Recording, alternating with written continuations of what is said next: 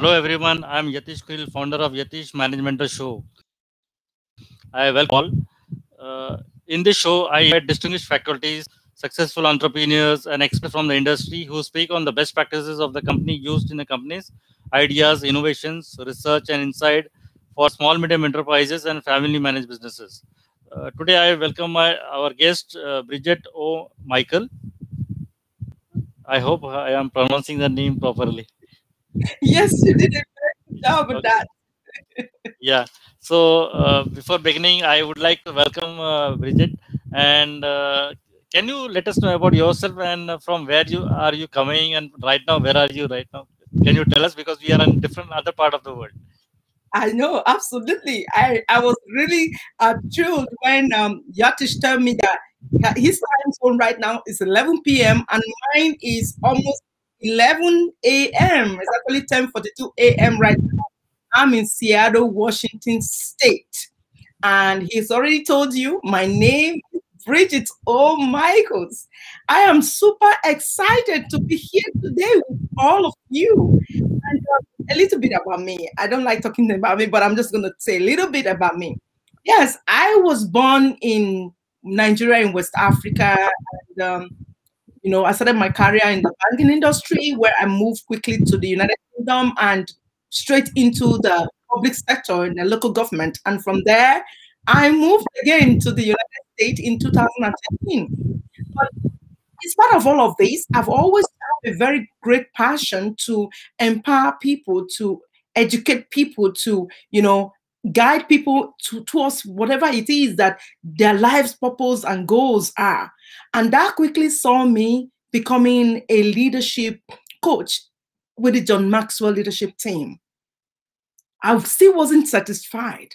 Because of my love and passion for people, I also became a certified life mastery consultant at the Brave Thinking Masters. Now, I join all of that to empower and equip people for the betterment of their good. Thank you again, Satish, for having me here. Yeah. Thank you very much. Uh, I think so you're more you're practicing also about diversity and inclusion. So today, in this show today, I would like to know about that. What is exactly diversity and inclusion, and why we need both, and what is like it is really about it. So we just want to know more about it. Like, Okay. Thank you so much for having me here. And today we're talking about diversity and inclusion. And of course, I didn't say in my intro that I am a certified diversity, inclusion, and equity facilitator. So stay glued. You will want to know a lot about what we're talking about today. Okay. So there are a lot of things that are going on out there in the world today. I really want you to take a good look at, how the world is today. What are we talking about? If you turn on the news, if you go onto the social media, what do you see? What do you hear? Apart from every other thing, that I believe that the most frequently read or talk about topic for today is always diversity and inclusion. See, most people think that implementing initiatives like diversity and inclusion is a costly business. But I want you to know today, it costs a lot of money and takes a lot of time, and that's it. Interestingly, though, I want you to understand that the cost associated with diversity and inclusion is not in implementation of it. The cost is actually in your not implementing it. In fact, if you have an organization today and you don't have a diversity and inclusion initiative, you are really shooting yourself in the foot as an organization. Really, you are. So I want you to pay serious attention to what we are going to be talking about today on diversity, because if you look at the workforce today, the workforce constitutes of people from diverse backgrounds. And then you have policies and processes that do not even include those people from various backgrounds in your policies? And how do you successfully empower or grow that organization or the employees in those organizations if you don't even know anything about them, or you don't even take their culture and their background into consideration? There again, there's another kind of organization that the people that the organization serves, it's not represented in the workforce. You walk into an organization, you just see only a certain color of people in that organization, and meanwhile there are diverse people in the community. And then you wonder, does it mean that the people in that community, they don't have what it takes to be in those organizations? That's one thing that always comes up in discussions. Even though it's not an easy topic to talk about, I always say it's the elephant in the room, but we must talk about diversity and inclusion from now on. We cannot escape from it. And in this few minutes that I have to share with you, I'm going to talk to you about, what you stand to gain. Because for many years, we are hearing all the laws being passed, the law of equal pay, the civil rights, the age discrimination, the US, equal opportunities, rehabilitation, all sorts of laws being passed. But I want you to know, just like I said before, the hottest topic in the news today and the conversation that are ongoing, besides the COVID-19 and the vaccination, diversity and inclusion is receiving sustained global attention. So you ought to pay attention to it if you are an employer of labor. What we're really talking about today is some of those protected classes are protected by law, but inclusion is really about everyone being included in it. So apart from the fact that you have a diverse organization, but you want everybody that is in the organization to be included in the policy and the formation of whatever it is that you are doing. And that's what is the right thing to do. That is the right thing to do. So when you look at data today and you look at diverse and inclusive culture, you want to project a culture or an organization that is healthy to the world. I'm going to just take a brief scenario. So let's look at what I mean. Have you heard of the expression that says no one washes a rental car? You go to a rental car shop, you rent a car. Have you ever seen anyone who actually washes the rental car and returns it? I don't think, I haven't done it myself. I don't even remember to do that. I just go and return the keys and that's it, and I go. You know why? You know why nobody washes a rental car, Yatish? Do you know why? Yeah, please. Do you know why no one washes a rental car? Because it is not his own. Yes, because there is no ownership. There is no buy-in. There is no skin in the game with a rental car. It's just a rental car, so you can use it and abuse it and return it. On one occasion, I have gone to rent a car and the car was so filthy on the inside, but it was a brand new car. So I refused to take the car. I said, no, I don't want to take this car. And they said, oh, the owner abused it before, the renter before you abused it. I said, well, then you have to take care of it before you rent it to someone else. So what I'm saying basically is that you will not treat your own car the same way. It's a simple matter, because you have ownership in that car. Because if the car is your own, you know you have invested in the car, you love the car so much so that you can even sleep in the car. Then you take good care of the car. And this also translates to an organization and its workforce. And I want you to think about it from the employee's perspective. First of all, think about the employee. Do the employees of your organization feel connected? Ask yourself that. Or when you go into your boardroom meetings, ask your leaders, do the employees in this workforce, do they feel connected? Do they feel invested? Do they feel that they are part of the company? Even emotionally, not from even the equity perspective, do they feel that like they belong? These are the questions that each employer, no matter how small your business is, should be looking to answer. And if you cannot answer these questions truthfully, then you need to get a facilitator to come run a training for you on diversity and equity. I'm telling you the truth. So now you ask, so is this company just a rental to the employees? That's what you ask, because that's how they feel. They just come in, it's not my business. I just do whatever I like, and then they go. But it's rubbing off. That attitude is rubbing off on the organization at the end of the day, especially if you are a for-profit business.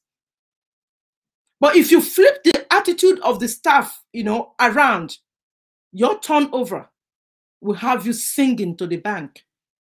But a lot of people don't know this. Sadly to say, a lot of organization still falls behind when it comes to including their employee in the culture of the organization. Now, what about the perspective of the company? So, are these employees just renters to them? I mean, to the company, the owners of the company. Is that how you feel? You treat your employees that, oh, they're just rentals? Is there a feeling of belonging? This is really worth thinking about, honestly.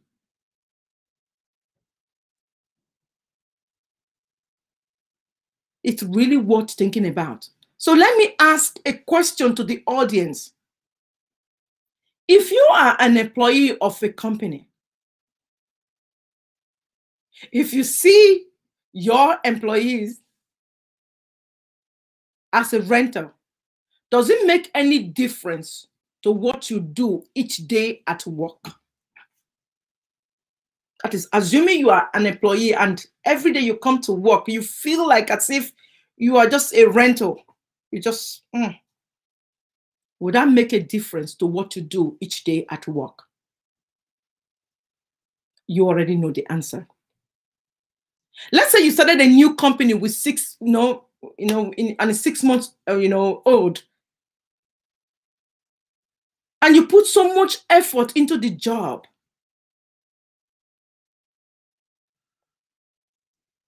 And you get paid by your employer, and your employer, you get paid all the time, and it tells you, okay, you have to come to work at 8 a.m., you finish to work at 4:30 or 5 p.m. You get paid, of course. And then your employer says, okay, you know what? I want you to come sit at our meetings and give your own feedback or your own contributions to what we do, the culture of the organization. Or another employee that comes in and in 6 months, once they pass their probation, the employee says, you know what, you're just a renter car, just stay there, come do your work, and that's it. We don't care whether you have anything to say or not. We don't care about that, just do your work. Which of these two employees do you think will feel like they truly belong in the organization and they'll give you the value that they need? Well, if you see it as a renter, you start doing a little more at first. Why am I using rental? Because that's the simplest way that I can explain away diversity and inclusion to you, and you'll get it, especially inclusion. Because if on the average, at least 10 out of 50 people or 5 out of 10 people will always rent a car in their lifetime. And even if you have not rented a car before, at least you understand what it means. Or maybe you've rented something before.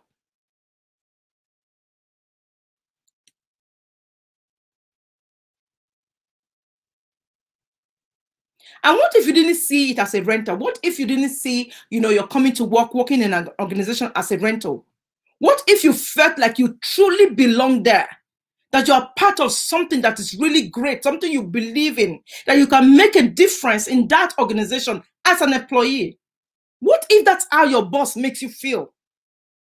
What if that's what your boss makes you feel? But sadly enough, a lot of organizations and its leaders do not treat their employees with that. They do not give them a free hand. They do not even make them feel that they belong. Therefore, there is no commitment from the staff. And you wonder, why are they not performing? You wonder, why are they not performing? So there's an underneath line. And I want you really to start looking at all of these things, because all the lawsuits that we hear in this part of the world will have been averted if these are be taken into consideration. Do you know what it costs, what a lawsuit costs for each organization when an employee sues? Here in the US, it's about $40,000. That's the cost to the organization if an employee sues for discrimination on that day. Yeah. So the best way for us to,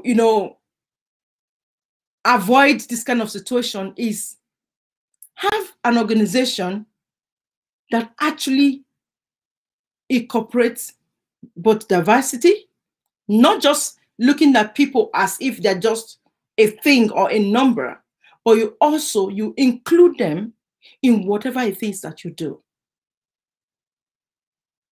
I will tell you a story. I once went for an interview, and I got to the interview and I sat down, and the air around me was strange, but I didn't know why. But when I walked into the room, I saw a panel containing of 5 people sitting in front of the panel. And it was strange to say that all the 5 people were male. That's one. And they were all Caucasian. They're going to interview me, a woman, and a woman of color. I was very uncomfortable. But you know what? I sat down and I smiled my way through the interview until they asked me the question. So this is a diversity and inclusion role. Tell us what you know about diversity and inclusion. Wow. Talk about asking the wrong question, right? But that was really good. So I asked them the question first. I said, do you actually want me to tell you what diversity and inclusion really is? Or do you want me to paint it for you? Or do you want me to play it by your book? I could see that they had this expression on their face. What is she talking about? And I told them right there, I said, you see this interview panel? This is exactly what diversity and inclusion is not. And I knew I wasn't going to get the job right there and then, but I didn't care. I just had to say it.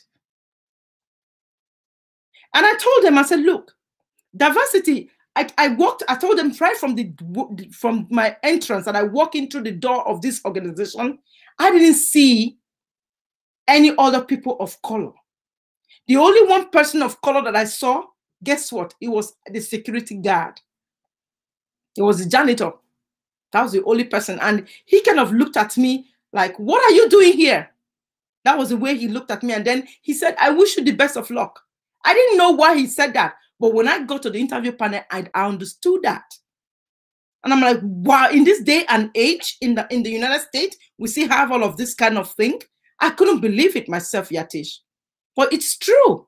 You still have a lot of organizations out there that are like that. And then they lean back on their chair and they ask me to tell them what diversity and inclusion is. Really? Does it mean there were no other people in the community that were good enough? to also be in that panel. Does it mean that there were no other people of color that could at least come and join the interview panel to interview me? It gave me straight an impression of what I was getting into. And I'm really grateful that I never got that job then. That was a couple of years ago, 2014, and I'm grateful I didn't get it. So I can imagine if I, as a stranger, walk into a building, I'm going to be interviewed, and I had that feeling of being unwelcomed, how much more the staff that works there? They will never be happy coming to work each day. And you know when they're not happy? There's no production, there's no productivity. They just give you whatever they can and they just walk away. So how do we lose this renter mentality and foster an I'm all in mentality? That's the question that I want, to share with you today. How do we do this? What we are really asking is, what does it take to get someone to care? Because people just want you, they just want to be heard. They want to know that you first of all care about them before you reel out all your policies and process to them. Because at the end of the day, people are still people. All over the world, it's the same character, the same thing. People are still people. And they just want one thing. First, tell me you care. But most time you walk into an organization, they throw away the care. Oh, all you get is, we're just here to do a job. Just do it. That's all you hear. And that's wrong. That's wrong. And for all that, we really need to understand what people care about, don't we? We need to understand what is important to them. For people to feel a sense of belonging, then they need to feel like they are included in the company culture, accepted for who they are, and that they are valued for their gifts. Because Yatish, whether we like it or not, I want to say it here. Every human being on earth has a valuable gift to offer. There is no bad idea or no wrong idea. Everyone has something to bring to the table. There's a quote that I've always loved, which says that if you are not invited to the table, bring your own folding chair.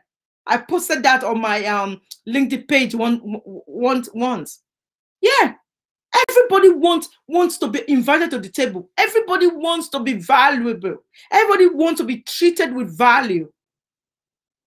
They want to believe in what the company stands for and what it will not stand for. And they need to see what the organization wants for all of the employees, not just for them, but for all of their co-workers too.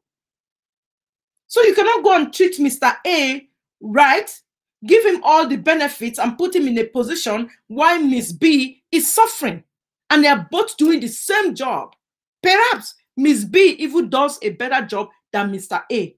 But for the fact that Miss B is different, you categorize Miss B as different because Miss B doesn't see themselves as different. You put them in a box. So why do you still do that? If people feel included and their colleagues are included too, then they are engaged better. And if they are engaged, guess what? They become committed. But if they feel in any way excluded, they actively disengage. And then they have quit mentally at least. That's why people quit, because of people. And when an employee has quit mentally, even though they still turn up every day, they just want to do the bare minimum. And the company, of course, keeps paying them. It does. And when they are ready, they just leave. They just leave. That's such a perpetual challenge for corporations around the world. That's a great deal of research has been done in this area, which is engagement. Engagement has increasingly been a buzzword in large corporations over the last 20 years because the opportunity is so vast for companies that can get it right. But sadly, Few still get it right. They do. Do you know that according to research, in the next 5 years or so, 75% of the workforce is going to be made up of millennials? You know that? So now, as an employer of labor, or as a business owner, or as a small business owner, I want you to ask yourself, how many millennials do you have in your organization right now? Do you know? And another thing you must also know, millennials are not like us. They are looking for something different to the boomers. Different things are important to millennials. Millennials care about different things. I want you to, can you just guess what is important to them? Diversity and inclusion. That's the only thing that is important to them. This is a different generation. Oh, this is all the youths that are born in the millennium. This is how they think. Just interview one of them and you see. And maybe you have one in your home right now, so you already know what I mean. I've got my kids. Oh, they think differently from me. They work differently from me. Their ideas are so different that I'm amazed. I'm like, what? Really? This is how you? Yes. But exactly. But that's how they think. That's how they think. Understanding this today leads to competitive advantage, but not understanding this tomorrow is going to lead to a commercial collapse. You don't want that for your organization. You don't. It's difficult enough to find great people today. I tell you, it is. Oh, some organizations just think that it's just easy. With a flick of the finger, they'll just get the right people. How do you know that that's the right person when you haven't even tested them? Or they haven't even come into your organization to witness the kind of culture that you project. So you don't know if they're going to stay after 1 month. I've seen employees quit after the first 1 week of getting a job. I've seen employees just, you know what, run off after two months of just being in a job. I tell you, I've seen it. I've seen a lady who, came into a place of work with me long time ago. And after 6 months, she told me, I'm going back to my previous organization. Wow. I said, why? Why your previous one? Where you came from? He said, because they treated me better. They care about me. Wow. That was a big lesson. That was many years ago. So it's difficult enough to find great people today. So imagine how much harder it would be if 75% of the pool you can recruit from wherever it is you recruit from doesn't want to work for an organization like yours. Think about it. They mention XYZ company. Say, no, I don't want to work there. So you don't even ever get the right people. So the little one you get, you are grateful. And it's not just the companies doing the recruiting that needs to wake up to diversity and inclusion. The best companies are already looking for people that fit a diverse and included culture. So employees and organizations need each other to be a good fit. And increasingly, on either side of that symbiotic relationship, if you're not a good fit, you are ruling yourself out. So diversity and inclusion is a good thing for the organization. It's good for the employees. It's good for everyone. So you see, it's a win-win situation. But I want to ask you again today, whose responsibility is it? Whose responsibility? Who goes first? The employer or the employee? Who goes first? Do you know? All right, let's do another one. Do you know the film, in the film Ford versus Ferrari? If you are into cars like me, I love cars. But if you have not watched it, you can go back and watch the movie. In the movie Ford versus Ferrari, I think it came out, was it 2019 or still, but I'm not sure. Okay, one of the Ford bosses said to Matt Damon, he says, find me a Ford type driver. Do you remember that? One of the Ford bosses said, oh, find me a Matt Damon's character. Find me a Ford type driver. Have you ever worked at a place where you were either or you were definitely not a Goldman type of person? For example, they say, oh, she was definitely a Bank of America type of person. Or she's definitely a Disney way of doing things. Where does that feeling come from? Where does those things come from? Imagine you go to an organization and don't feel like you fit in for whatever reason. Just the way I felt when I just went for only an interview. Only an interview for a job that I long to do. But I didn't feel like I was going to fit in. So I didn't even bother. So when I really told them exactly what diversity and inclusion was in 2014, of course, I knew I wasn't going to get a job. What is it that creates that impression that makes people come in and they don't fit in into your organization? What is it? Is it your policy? Is it the culture? I don't think it's the official letter that you receive from the company that makes you feel that you are welcome in that company. I don't think so. Is it that letter that says, oh, you're not the right type of person for this organization? Or is it probably something the people of the organization said or did or didn't say or do? When we talk about a culture of diversity and inclusion, what exactly do we mean? What do we mean? Because now I think it's overused, Yatish. It's overused all over the media, all over everywhere. I ask again, what is culture? The benefits of a diversity and inclusion program is bringing about a beneficial change. But change in an organization is really cultural change, isn't it? Not just a group habit. It is the custom and practice, the habits, the processes, the procedures of the people of that organization. So it's not just the habit. So look again into your processes, into your procedures. And it's also the perception, the way, the people in your organization see the world, the beliefs, the values. Think about it. If the CEO of your organization, types up some new values, he just wake up one morning and feels good about himself, and he just types up a new set of values and go pin it on the wall.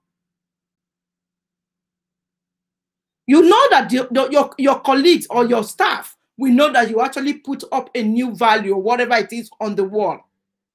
But I bet you, part of those employees would never look at that board to see what it is you put on the wall. It could be your New Year's resolution. You wake up and say, oh, this is the new culture. This is not how we're going to do things. But many of your employees, they're not actually going to look at it. Even though a part of you decides you are going to change everything in January, and for 3 days, that part of you control and stick to your plan, just like as the boss would do, he will only do that for 3 days and that's it, and he forgets about it.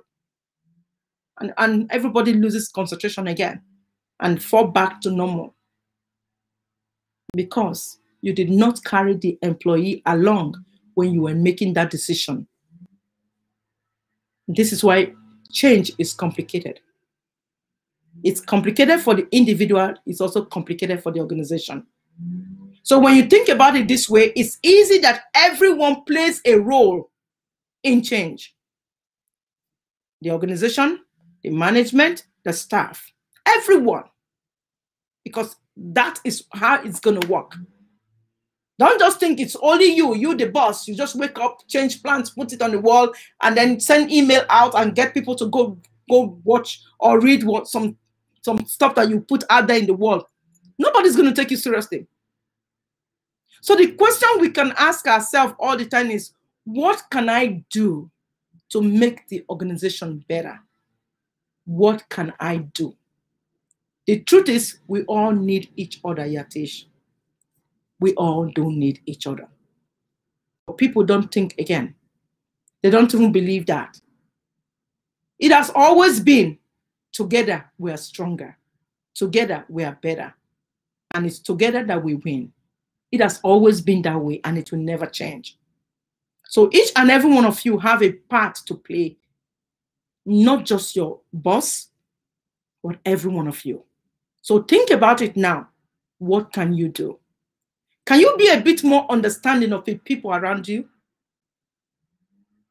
Can you be a little bit tolerant of people around you? When somebody is having a conversation with you, can you please take away your mindset or the conversation you're having in your head about that person? Can you just put it off for a minute? When somebody is asking you for something, they come to your desk at work and they're asking, hey, can I pick your brain? Can I ask you a question? Can you take a moment to take your eyes off your email that you're busy or you pretend to be busy writing and actually focus on that individual at that moment so that they will feel that they actually matter? Not firing away at your computer and the person is behind you talking to the back of your head. Can you do that? Can you do that? It's Friday. The landscape is being worked on. That's where you can hear the machine. I apologize for that. Can you take an interest in other people? Can you do that? Can you try to see the best in people rather than focusing on what you perceive is wrong with them? The culture of an organization is changed through the attitudes and actions of the individuals in that organization. So today, I implore you. I implore you. It's high time. It's high time to change.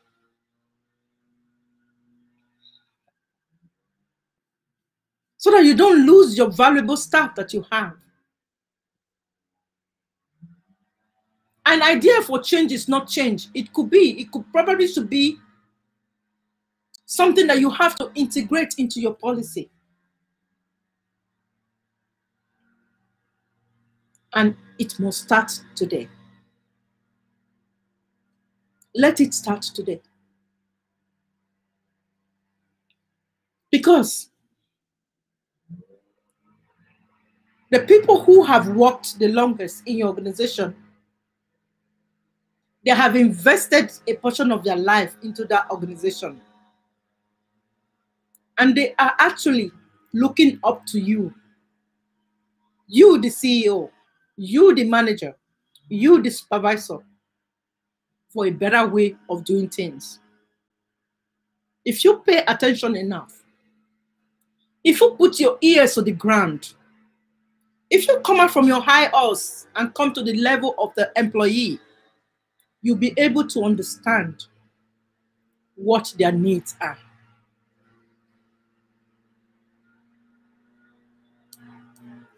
I really hope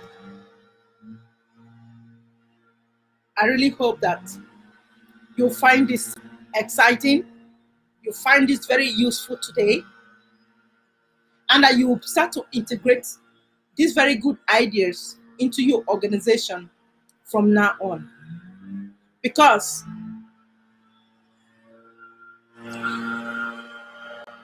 everyone wants or deserves empathy. Everyone deserves an opportunity to be engaged. And it's time for you to be aware of those needs. If what I have said to you today makes sense and you want to go deeper into this, I can do this presentation, with the slides and with scenarios and get a lot more engagement from your company, your organization, if you would let me. Thank you so much again to Yatish, to the host, who invited me all the way from Mumbai in India. I Yeah, appreciate you. Thank you, yeah. sir. Yeah, thank you very much, and it was a very good insight was shared by you. And even I understood something new, came to know something new about diversity and inclusion. I have chosen one of the video which is linked with your topic. So just let me play it. It's just a 5 minutes video in diversity and inclusion to be remain open like that. Okay. Thank you.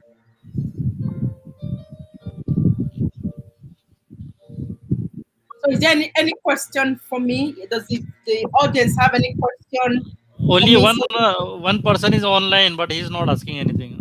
okay, okay, that's fine. I'll be looking into it.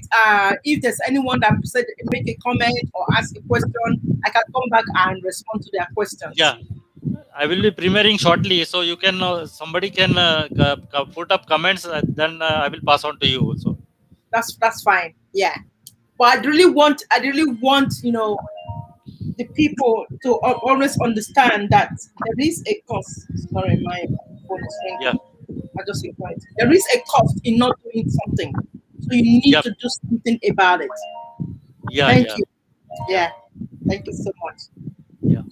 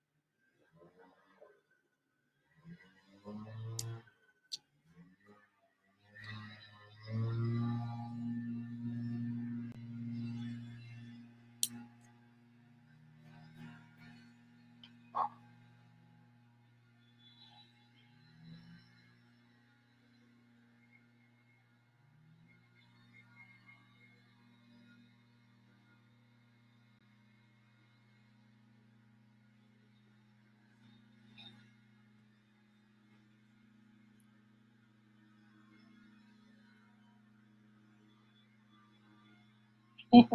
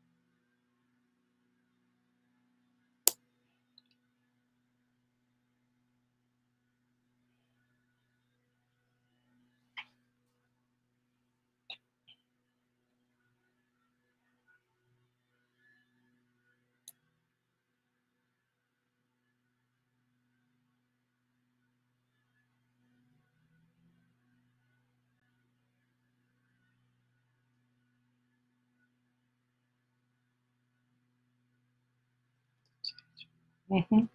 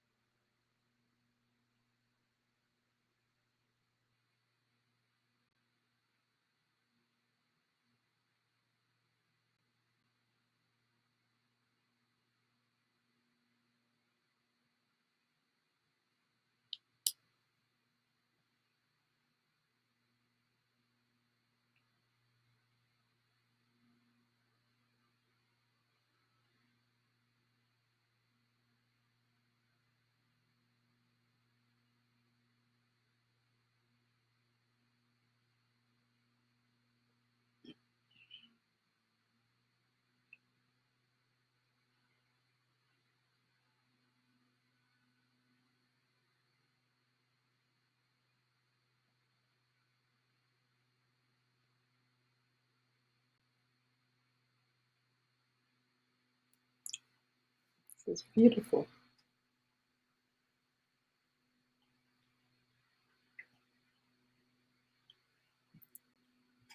That was a beautiful video. I love that. Yeah, looking at this topic, I searched the good, nice video. I thought, let me play.